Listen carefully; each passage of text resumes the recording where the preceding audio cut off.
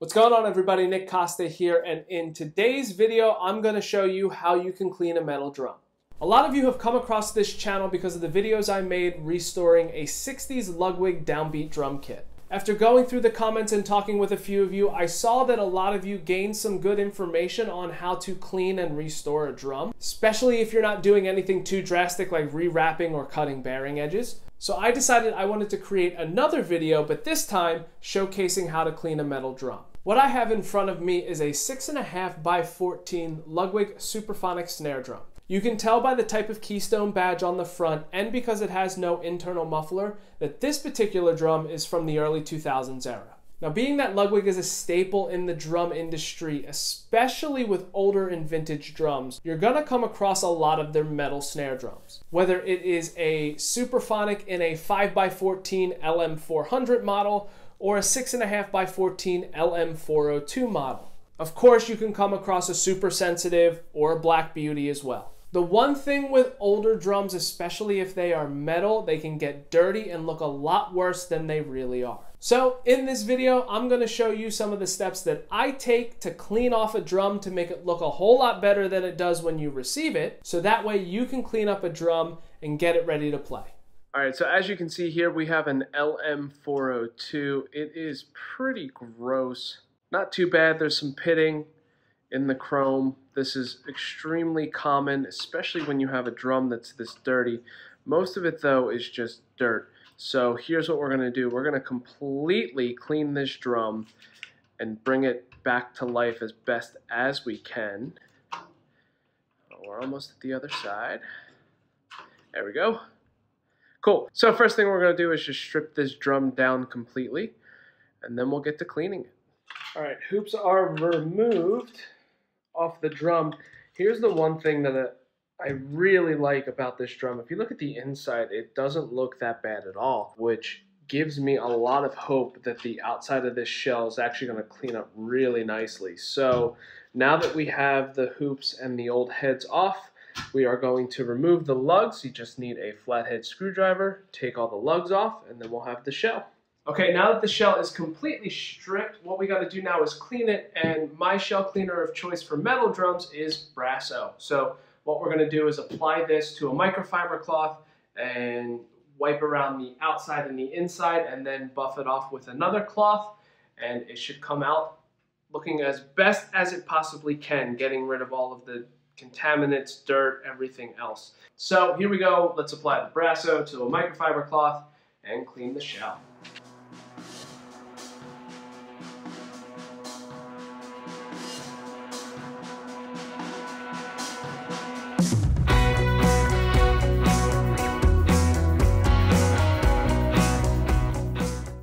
Now with a clean microfiber, all we got to do is just remove the excess polish from the shell.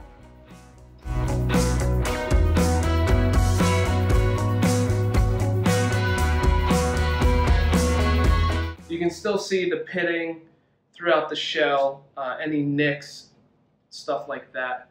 There's a couple marks on the top where the collar of the drum head was rubbing up against the shell.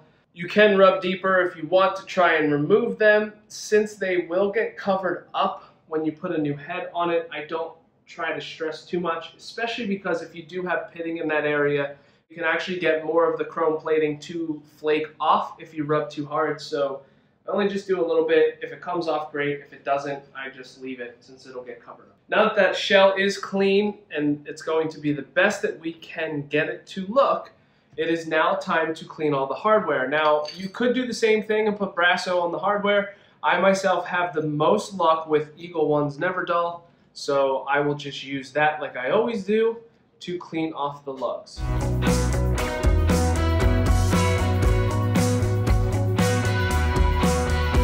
And again, like everything else, take a microfiber, wipe off the excess. So you can get a better look. Here is what we just did with the Never Dull. Whoops. See, it looks really good. And here is one that we have not used Never Dull on just yet, but we will. Super easy to use. You just wipe on, wipe off. You're set to go. So here we go. We're going to do the rest of the lugs, and then we can start putting this drum together. Okay, now that all the hardware has been cleaned, it's now time to put it all back on the drum. I already put the throw off on, so we'll start off with the lugs. When you take a look, especially after you take your drum apart, make sure you take a look at the lugs. Look for the ones that have the most imperfection, and you probably want to hide them on the opposite side of where your badge is located, so then that way it faces you and not your audience. Not that your audience is going to be that close to your drum and be able to see the imperfections, but it does help just kind of hide them a bit. So here we go. Let's put it together.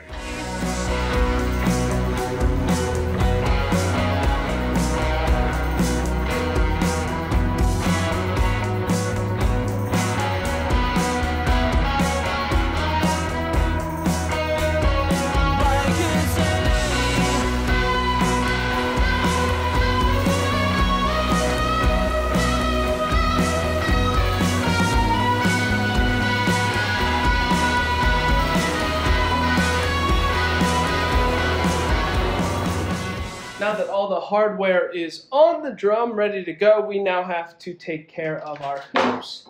So I am a fan of starting with the bottom. With the hoops, they're actually not in that bad of shape. They just seem pretty dirty to me.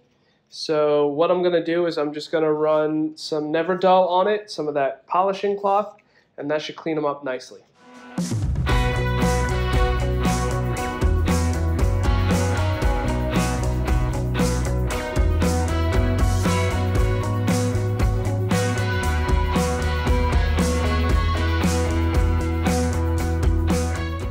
Now that the hoops are done, time to get some new heads on the drum, and it's done.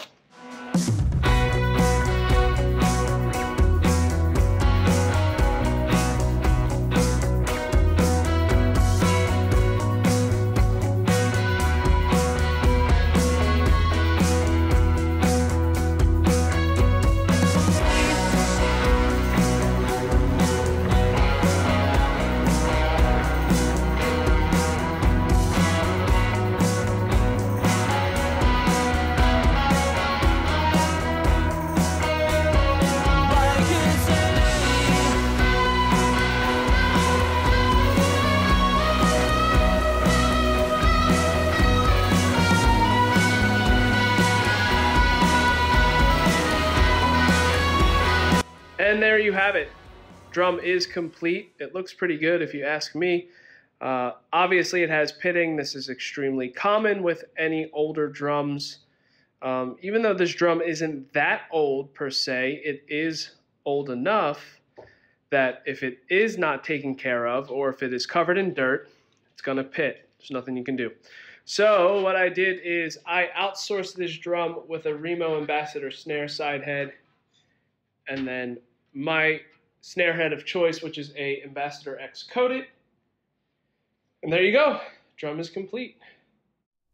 And there you have it. A couple easy steps and you can easily clean a drum and make it playable. Unfortunately, with older metal drums, they do tend to pit if they were not treated well. You'll notice, especially on the exterior, some of the pitting will start to form because it's exposed to the elements and dirt, everything else like that. And if you don't have somebody cleaning off the drum or maintaining it, it's just going to stay there and corrode the chrome on the outside. Really, the only way to fix that and get rid of it is to completely strip the drum and get it re-chromed. Unfortunately, a lot of the times it's not really cost effective to do that. So your best bet is clean it off the best that you can, get it up and running, make sure all the lugs work, make sure tension rods are good to go, put new heads on it, maybe replace the snare wires if you need to, and you got yourself a playable drum. And that is it. I really hope you enjoyed this video. If you did, please give it a thumbs up. And also make sure to leave a comment below to let me know what you liked in particular about this video. Also, if you have not done so already, make sure that you subscribe to my channel and click the bell notification as well. By subscribing to my channel, you are entered into a contest where you could win a free Skype drum lesson with me, where we will cover whatever topic you want to, as well as having the possibility of winning drum heads, or maybe some drumsticks. Until next time, see you later.